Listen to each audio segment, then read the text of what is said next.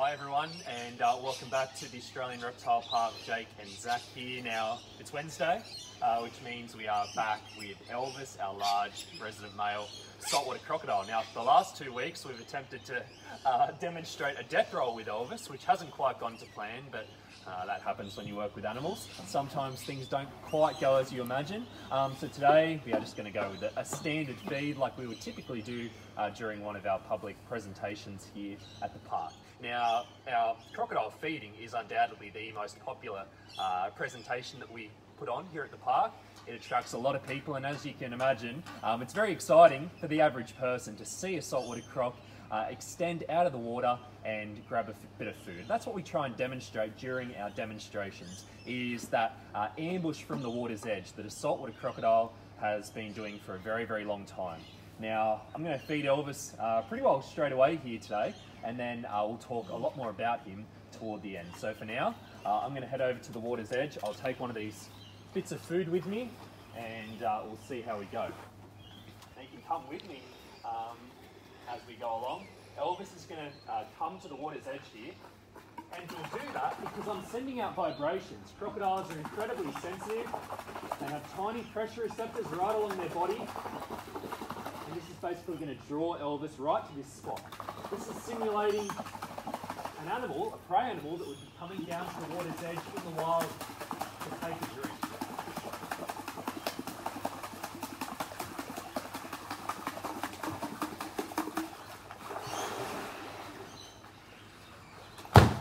Alright,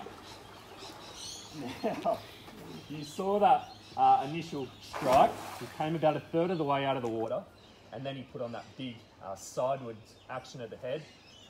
Brought those jaws together, which created that jaw pop, and that's that sound we heard. That's 3,500 pounds per square inch closing jaw pressure coming together. Now you can see he extends back into the water to swallow that little bit of food, and that is exactly what he would do even if he were to grab a large mammal. In the wild, a saltwater croc this size would not be feeding on a small bit of chicken like we're feeding here today. He would be feeding on a kangaroo, wallaby, water buffalo. He's going to drag that animal back into the water, and then he'll very simply drown it. Now I'm going to bring him around here now to this slightly shallower part of the pool. He'll come out a little bit now. And what we're going to do is try and demonstrate a thing called a tail walk. That is where a crocodilian will extend their body up and out of the water, and they do this using their thick muscular tail. Their tail is really their driving force. It's what they'll use to propel themselves out of the water's edge, but also what they'll utilise in order to extend their body out of the water. Now they do this more so when they're young. As you can imagine, smaller crocs, they're feeding on smaller food items. So to start out life, they'd be feeding on small water birds, maybe turtles, fruit bats, things that may be hanging over the water's edge. And as a result, they are very good at extending their body up and out of the water, which we're going to try and demonstrate for you here now. So we've seen the food. He likes this corner here where it is slightly deeper. I think we're going to get someone else. See him using those front feet. He's basically standing up right now on his feet, not even really using his tail.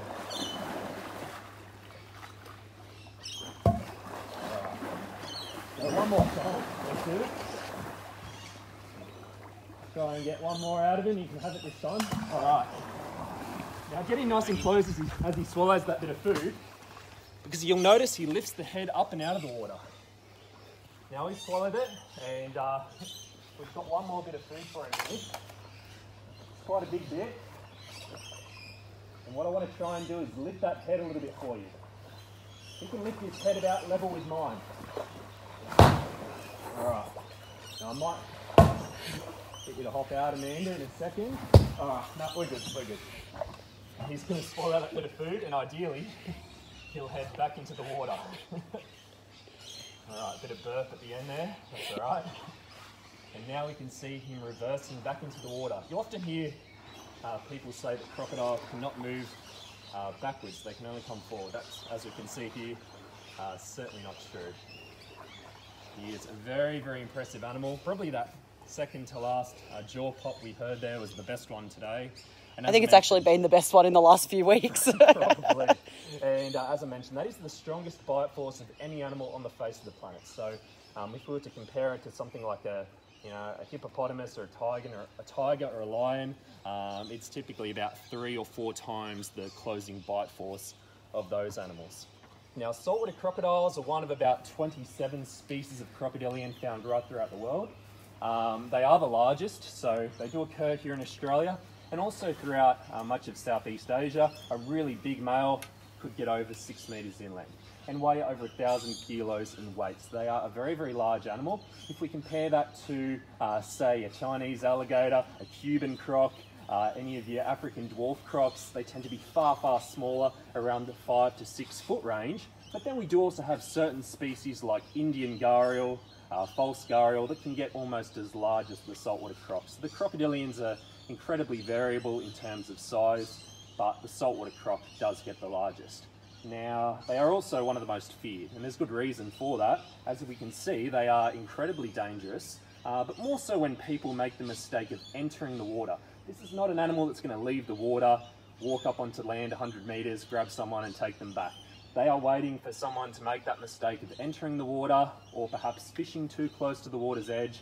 Any of those things put you in that potential prey category. You're coming down to the water's edge just like a kangaroo or a wallaby would, and therefore that crocodile may act on instinct, grab you and take you in. So it's a very important reminder, and we saw a good reminder today as to why you should not go swimming or even go near the water's edge in the northern parts of the country where this species occurs. Now, if you're wondering more specifically where they occur, you're talking about really from Mackay in central Queensland, or central coastal Queensland, up into the Cape, and then right across the top end and down into WA.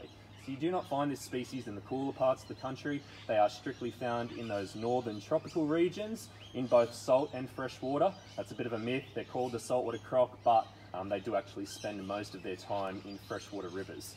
They're called a saltwater croc because they are extremely tolerant of salt water, and they can occasionally go right out into the ocean if they need to. But most of the time they're hanging out in those dark, brown, murky, freshwater billabongs, creeks and rivers. So that's where you really need to be wise when you're in croc country. So we've got a few questions coming through. That vocalisation that he's done, it sounded a bit like a burp. Yeah. What kind of vocalisations can people expect from a saltwater crocodile?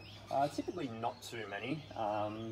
When they're communicating with each other, and we're still learning a lot about this, it's fairly recent research. There is all kinds of vocalisations and things they'll do beneath the surface to communicate with one another. It's incredibly fascinating. But in terms of what you may be able to hear with the human ear, typically you might hear a growl from a really angry croc. Typically you'll hear that if you were to be catching up a croc, moving it around, then you might hear a typical big male salty growl. But occasionally they do those burp-like sounds after they've fed, just like a human would. How did Elvis come to being at the Australian Reptile Park? So Elvis is a wild-caught croc. He was caught up in Darwin Harbour back in the early 2000s. So he's been here at the park since 2007. But prior to that, he was in a crocodile farm for a number of years. And essentially what happened, he was almost banished to the back of the croc farm. He was really no use to them. And that is because he was not interested in breeding with female crocs. He was obviously a lonesome bachelor male in the wild, and he wanted to remain that way in captivity. They attempted to introduce females to Elvis. He killed them. He just wanted to be in a water body by himself. We were fortunately able to bring him down here, as I mentioned, in 2007. And since then, he's been living here in his own pond alone, and I think he's pretty happy here. So we've seen a few of his feeding techniques. In the wild, how does that differ to a captive situation? So of course, in the wild, they are feeding on a live prey animal. Now, mammals, particularly those with 4 legs, are very athletic, very agile, and so a saltwater crocodile has to be extremely stealthy and extremely quick when it comes to putting on that initial strike and that initial ambush. Because of course, if he misses first go, that animal is going to be gone, way off into the bush, and that croc has missed his opportunity. So what they will typically do is spend a number of days or weeks in a particular region that they've noticed that prey animals are coming down to the water's edge to take a drink. They will then sit there very stealthily and just wait for that perfect opportunity, wait for perhaps a sick or injured animal, a complacent animal that sticks its head in that water a little bit too long, and then they will strike out, grab it, rip it into the water, and as I mentioned, they very simply drown it. Now, if they've grabbed an animal that's over 50 kilos, typically, they can't eat that whole food item. So what they do, they'll either death roll, like we didn't see Elvis do, or they'll also put on a big head shake where they'll lift the head out of the water.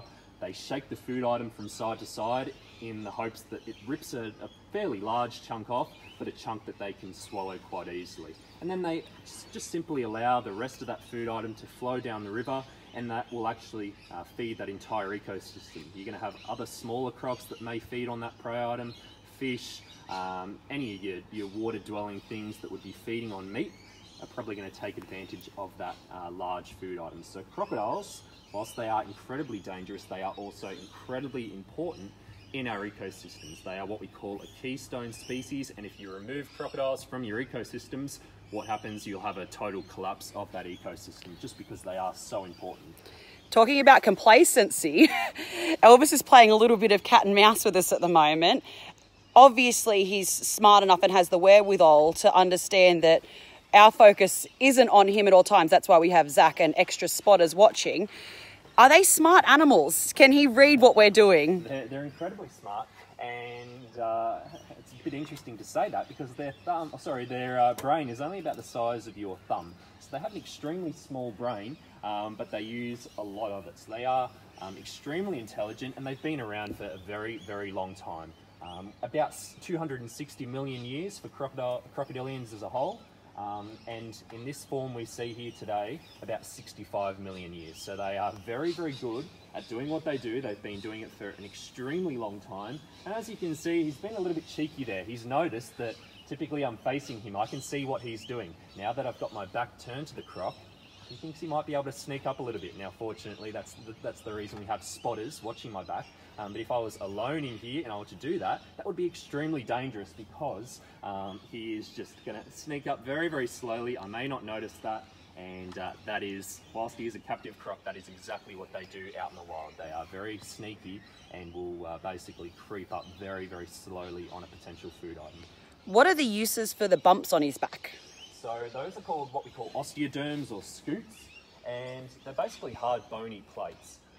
A lot of reptiles will have osteoderms, tiny bits of bone beneath the scale, but in the crocodilians they are really fantastic because what they do is actually create currents and countercurrents beneath the surface which cancel each other out, and that allows a 450 kilo croc like we have here to move just a few inches below the surface, and they will not make a single disturbance. Again, a very efficient way of sneaking up on a potential food item. He can move around, you know, he's about 4.5 meters long, maybe 4.6, about 450 kilos. He could move beneath the surface in water maybe 2 foot deep, completely unnoticed. Now, of course, we've got nice clear water here. It makes it a little safer for us. But if this were brown, murky water, you would never know that a big male saltwater croc was sitting right in front of you until, of course, it's way too late. And that is what they are relying on in the wild. So we saw him do a few jump techniques. What kind of prey are they trying to hunt when they're doing that? And how high can they actually jump out of the water? So it depends on the age and the size of the croc. As I mentioned before, when we were feeding using that tail walk technique, they do that more so when they're young. When they're feeding on things like small water birds that may be roosting in a branch over the water, flying fox, things of that nature that they need to get up out of the water to obtain. Now, when they're smaller, you know, a metre, metre and a half, 2 metres, they can actually propel their entire body out of the water. I've seen video footage of reasonably small 5-6 foot crocs getting their entire body out of the water. But for the most part, as a general rule, they can get about 2/3 of their body out of that water. And that includes Elvis. We have seen on the odd occasion him come up to about the base of his tail during that tail walk. There's some old wives' tales out there if you run in a zigzag pattern to get away from crocodiles that it works. Do you want to elaborate on that a little bit? Yeah, I don't know where that came from, but I think if I were being... we could get an example of this. We might hop out here, I think.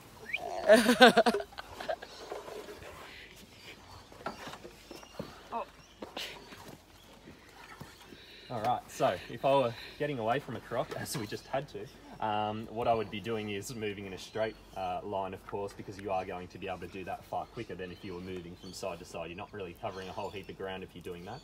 So if you do find yourself in a position close to a croc, don't worry about zigzags, just get away from it in a beeline, as you normally would. Are they quite quick out of the water, and what are their speeds like in the water?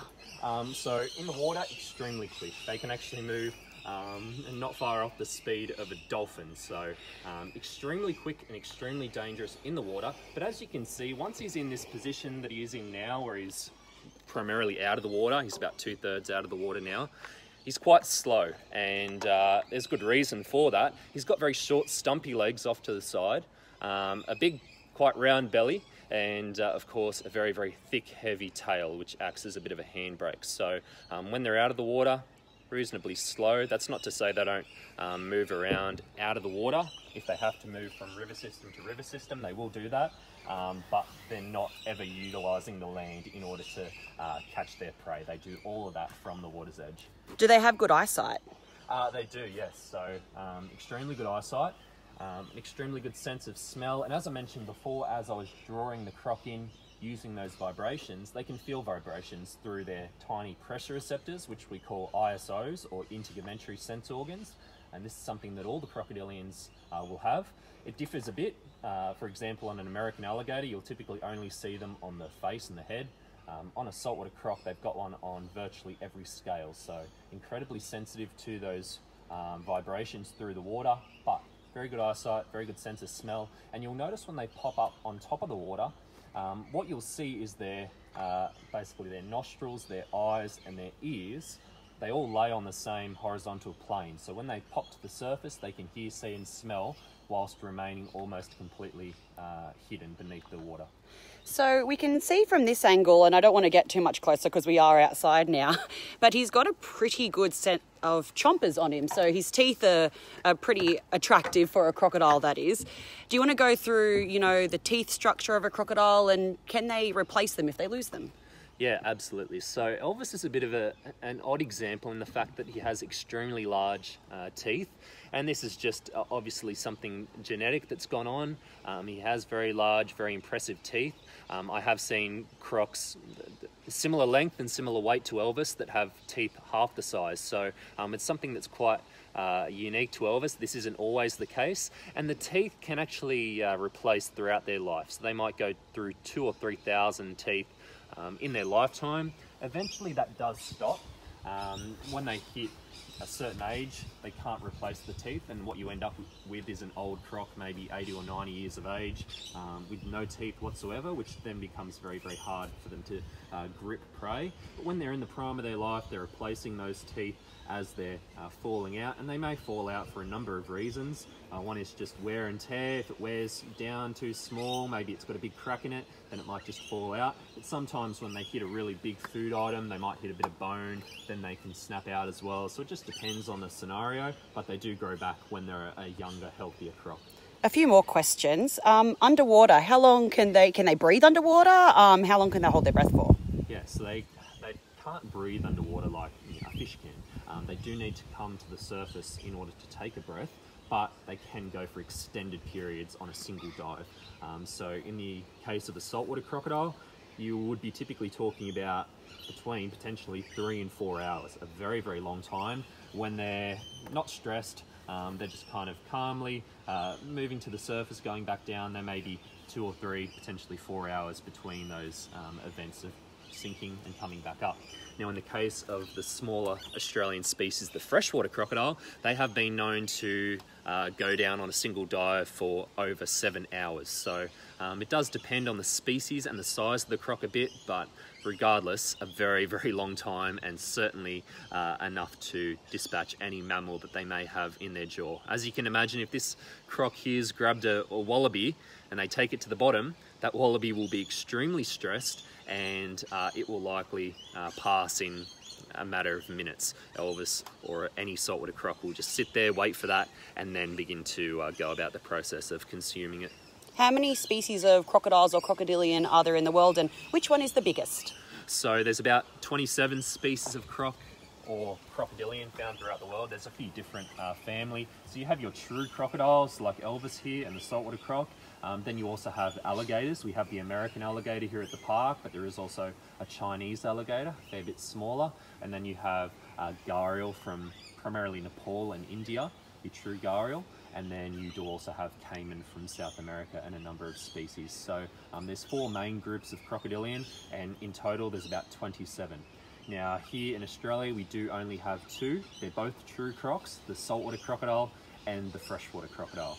2 fairly different species in terms of their body proportions. The freshwater crocodile is one of the smaller crocs found throughout the world. Only reaches about 3 meters total length. They have a very long skinny jaw structure, and they have very sharp teeth because they are primarily designed for feeding on fish. They're a fish-eating croc. There's a number of other fish-eating crocs throughout the world, but it just so happens that the saltwater crocodile has a broader, much more powerful jaw in order for feeding on those mammals that they're designed to feed on.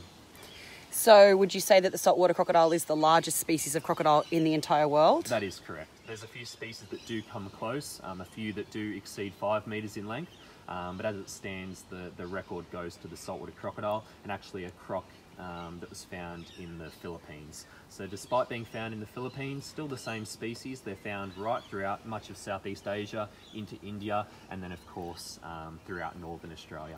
So we've had a few questions. We might make this one our last one about breeding and eggs and all that kind of stuff. So do you just want to finish up today on going through the breeding process for a saltwater crocodile? Yeah, absolutely. So whilst they are, of course, quite a formidable predator, when it comes to females, some male saltwater crocs can be very, very gentle, very loving, quite romantic, and you typically see that in a captive situation. You can have pairs of saltwater crocs that live together all their lives, and they'll breed year after year, and they love each other. Very cute. But in the case of Elvis, of course, that's not the case. He doesn't love a female. We've got no female in here with him. He's just by himself, and that just happens with male crocs, even in the wild. Now in the wild, if we're talking about coming together and breeding, what will often happen is you may have a number of crocs within a given section of the river.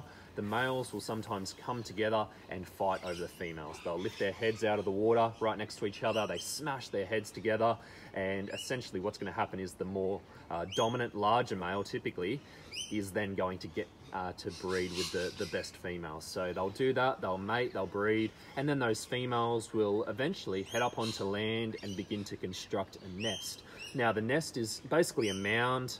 They'll use sticks, leaves, debris from the water's edge. They drag it up, they make a mound, and then when they're ready, they'll lay the eggs inside that mound. Now they might have between 60, 70 eggs potentially, and they're about a fair bit bigger than a chicken egg, about that large, and they incubate for about 60, 65 days. Now at the end of that period, those babies will hopefully hatch out. There is quite a lot of predators for an unhatched croc. For example, goannas, feral pig. These are all animals that can go to a croc's nest, find it, dig up those eggs and consume them. So if they do get to hatch, that's fantastic, and then they'll make their way down to the water. They'll hang out in shallow water for a period of time, potentially with the female close by, and then of course they'll begin to grow. Many of them will be picked off within their first year.